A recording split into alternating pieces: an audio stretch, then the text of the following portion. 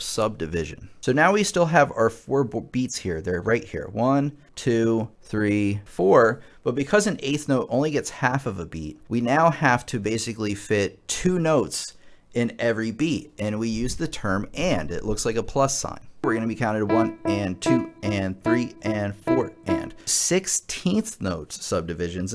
We're breaking down each beat into 4 equal parts.